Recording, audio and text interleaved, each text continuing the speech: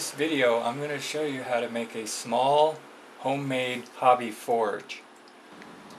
The forge is made out of a number 10 can, commonly referred to as a coffee can, and some nuts and bolts.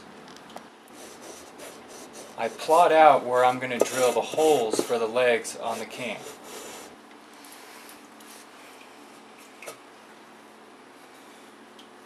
Here you can see I've drilled the holes and installed the legs. I plot a mark where the burner will enter the casing. I center punch the mark and then drill.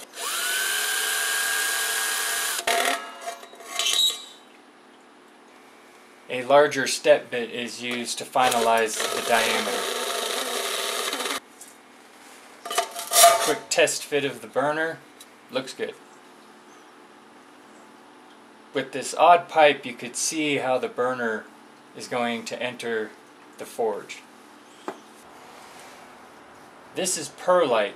It's a very interesting material. It's an expanded rock. It has a consistency of styrofoam. It's very insulating. Here I'm mixing in sodium silicate that I made in an earlier video.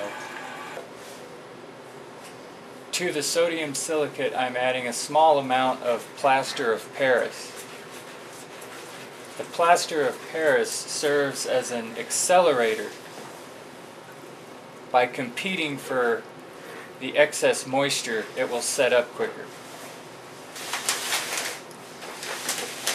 Here I've added the perlite and I mix until I get a consistency of wet sand.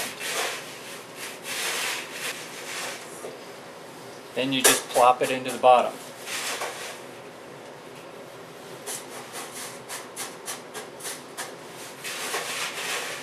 Here you can see it all rammed down into the bottom.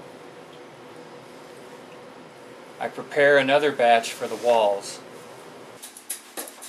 With the center form and the burner form in place, I ram up the sides of the forge.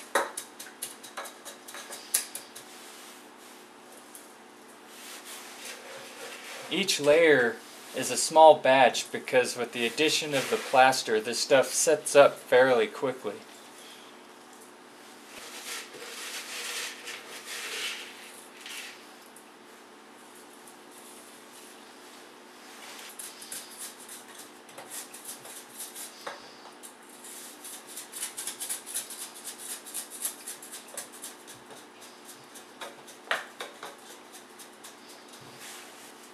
One more batch brings the refractory lining all the way up to the top.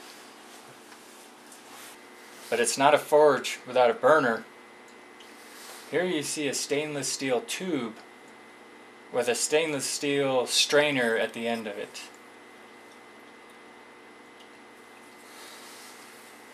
That piece of strainer was cut from a sink drain strainer cup similar to this one.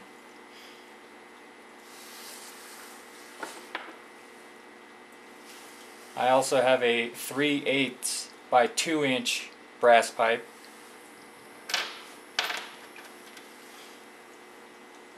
A threaded ring to hold the brass pipe centered in the stainless steel one.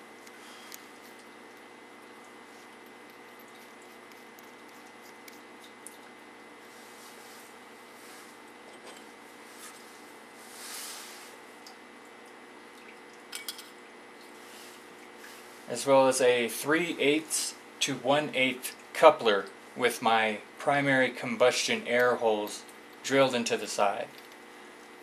Essentially the same as my propane camp stove.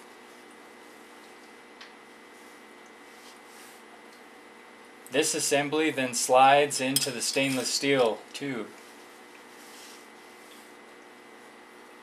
However, I plan on updating this design slightly here in just a moment.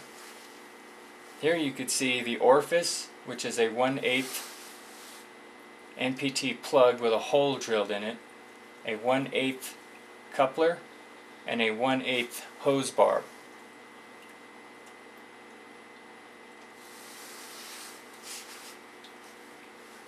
It simply screws onto the back of this assembly. The stainless steel tube is actually this apple coring tool I got for about $4. After cutting off this plastic piece, you're left with a nice large stainless steel tube. And I'm going to be using this entire length. Here it is assembled with the longer, newer tube, and it burns much better.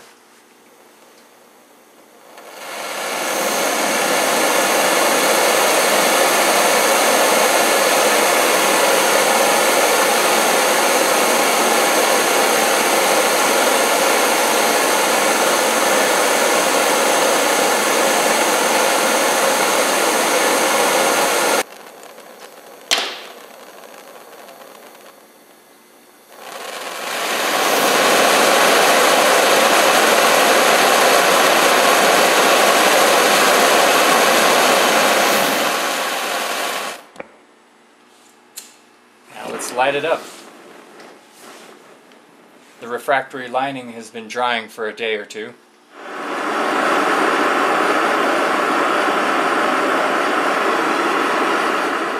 As you can see, the forge heats up very fast.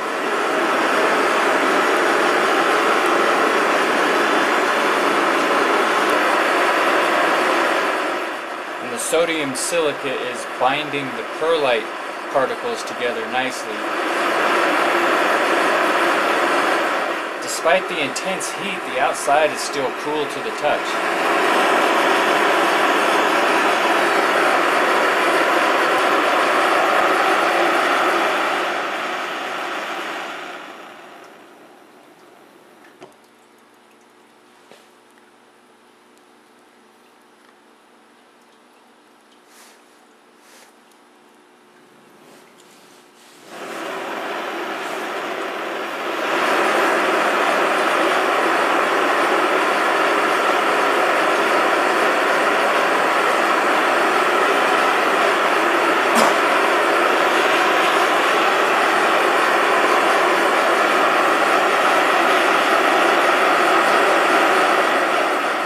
This forge can be used the way it is, however, I chose to seal the perlite with a special cement that I'm going to make now.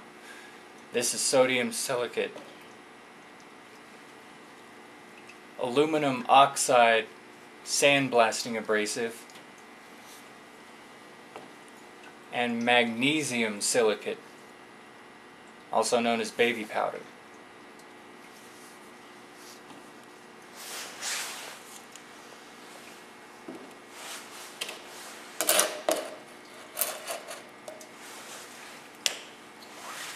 Into a disposable container, the sodium silicate is added.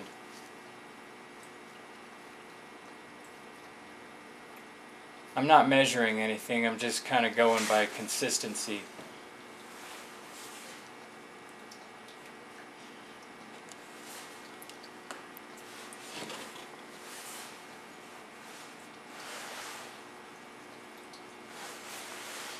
To the sodium silicate, I add the magnesium silicate.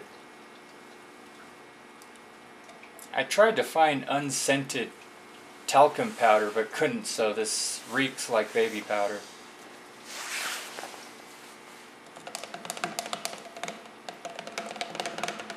This mixture of magnesium silicate and sodium silicate has been used for temporary automotive exhaust repairs.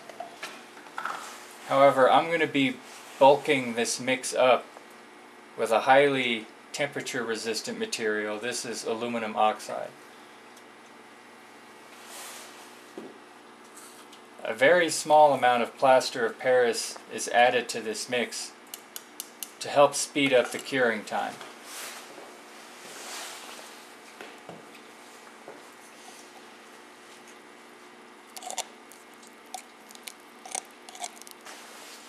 Now that my high temperature cement is mixed, I simply spread it onto the surface of the refractory lining.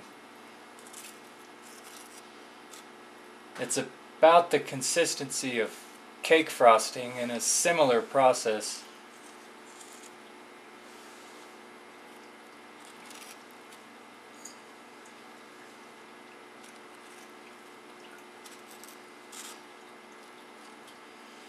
Now that the inside is completely coated, I'm going to seal off the top, or what would be the front of the forge.